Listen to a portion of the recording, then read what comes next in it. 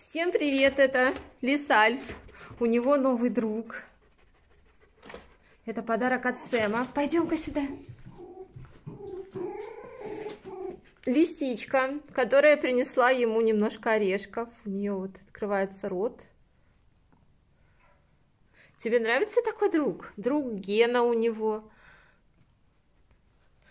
Друг лисичка, не знаю, как мы ее назовем. Они даже, вот смотрите, они одинакового цвета. Мы очень долго выбирали эту лисеньку.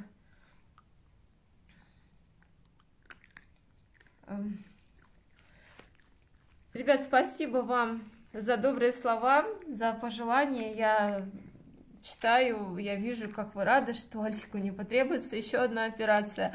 Мы сами очень рады, потому что весь год я живу в напряжении и не понимаю, что мы делаем правильно, что неправильно. Все организмы разные.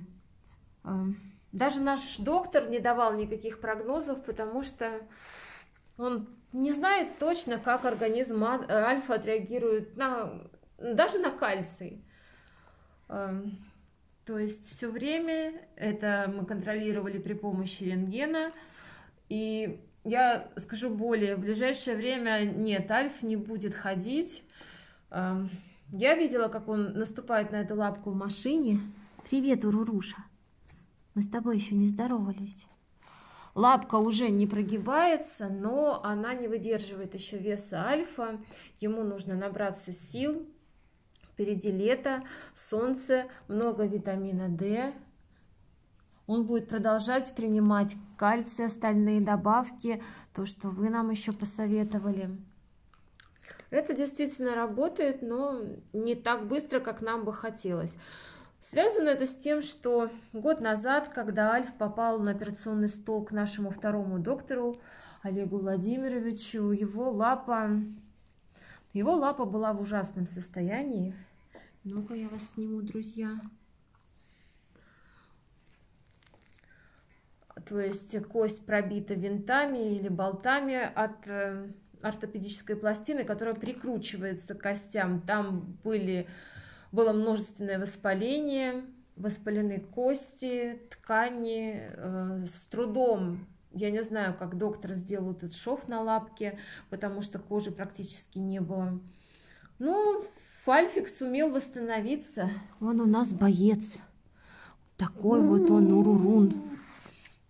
И благодаря, конечно, опыту, профессионализму доктора. Ой, Альф.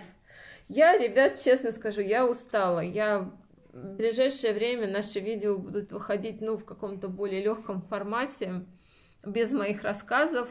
Это будут просто игрушки, лисички, сестрички. У нас впереди праздники. В пятницу у Алексея день рождения. И пока не хочется чего-то такого, тяжелых этих всех рассказов и воспоминаний. Альфик. Вот она, дружба. Ребята, подскажите, как нам назвать лисичку? Как мы ее назовем? Это девочка или мальчик?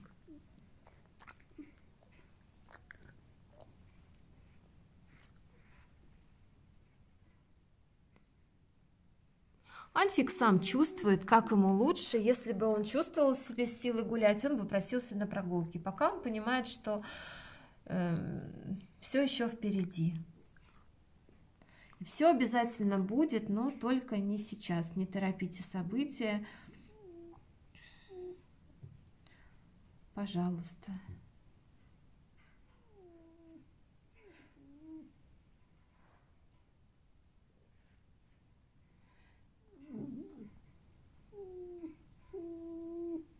Ну что, Альфик, отдыхать? Это был Лис Альф. Это все на сегодня. Увидимся скоро, увидимся обязательно.